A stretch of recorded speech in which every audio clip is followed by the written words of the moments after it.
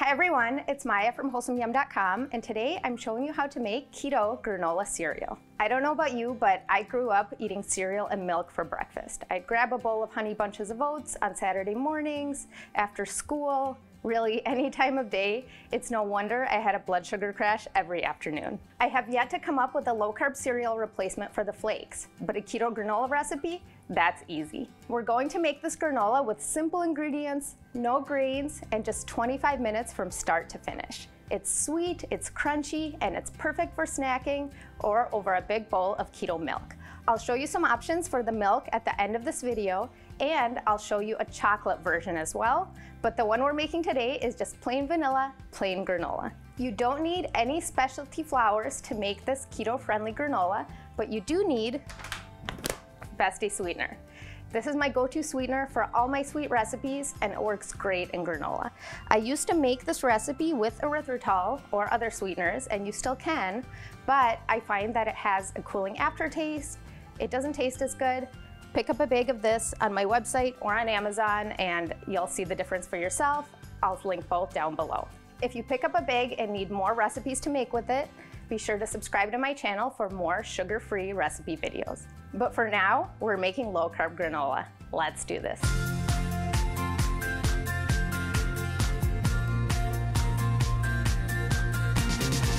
I'm going to start by lining a large baking sheet with parchment paper.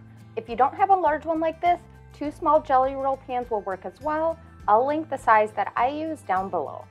And now we're going to grab our food processor and we're going to pulse the nuts. I start with the harder nuts, so 1 cup of almonds and 1 cup of hazelnuts. You can use other nuts here if you like, but the harder nuts go in first because they take a little bit longer to cut into smaller pieces. And you want to get these to about 1/4 to half the full size of the nuts. Now I'm going to add the softer nuts. I've added 1 cup of pecans here. You can also do walnuts. Any softer nuts go in at this step, and just be sure that when you're pulsing, you're starting and stopping. Don't just puree, otherwise you're going to end up with a nut flour. And again, we're looking to get these into smaller pieces, about 1/4 to half the size of the full pecans, but not super small. Now I'm going to add 1/3 of a cup of pumpkin seeds and 1/3 of a cup of sunflower seeds. If you don't have both of these, you can just do 2/3 of a cup of one of them.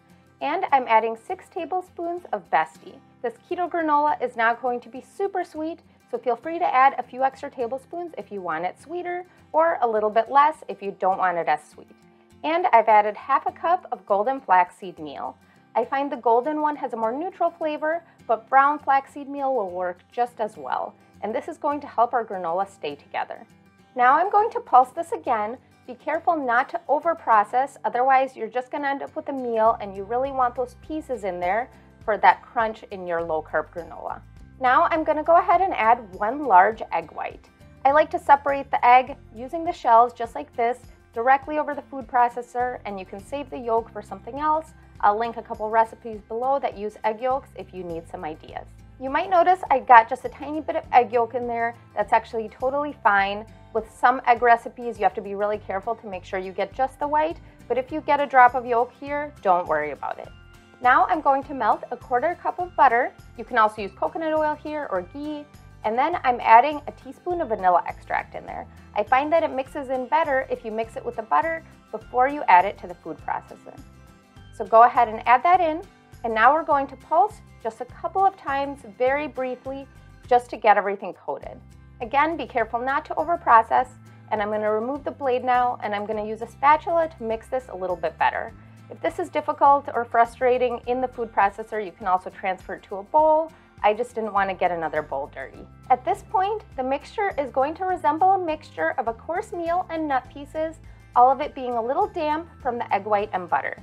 And we're going to transfer that to our large baking sheet and spread it out in a thin layer.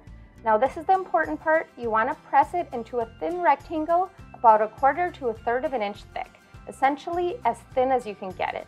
The thinner it is, the crunchier your keto granola is going to be.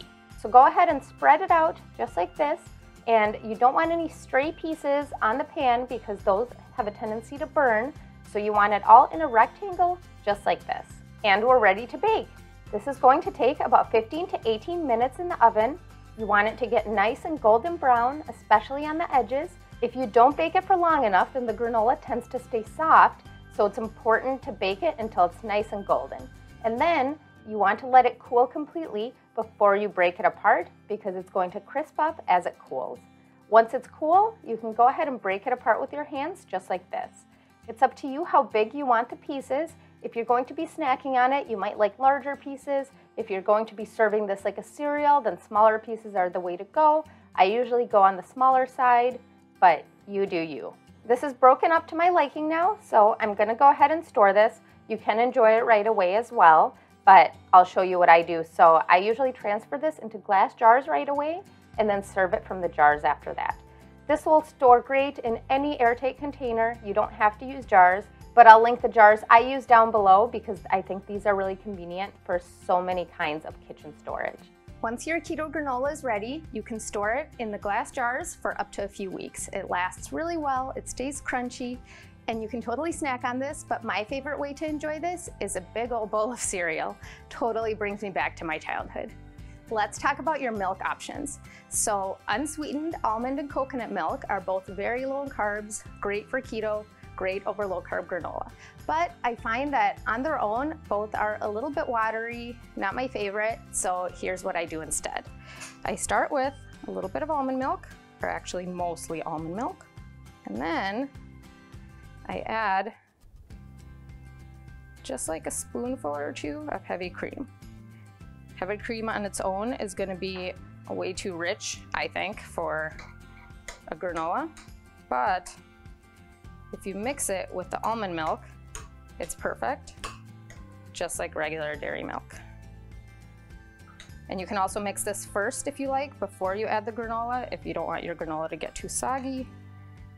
I kind of added my granola first. Let me add a little more fresh granola here.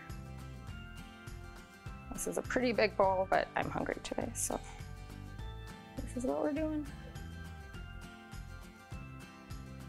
And I like to add some fresh blueberries. Totally don't have to do this, but I think they are delicious on granola. You can also add raspberries or strawberries.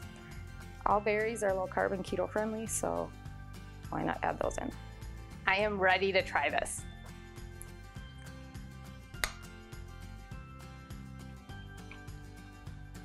Okay, last thing. I said I would tell you how to make a chocolate keto granola. That recipe is in my Easy Keto Carbaholics cookbook. I'll link down below where you can order that. But in the meantime, I hope you'll make this plain keto granola. I think you're really gonna love it. If you do, leave me a comment. I love hearing from you, love hearing what you think. And snap a photo, post it with #WholesomeYum so that I can see it too. See you next time on Wholesome Yum, where I share easy, healthy, and keto recipes, all with 10 ingredients or less.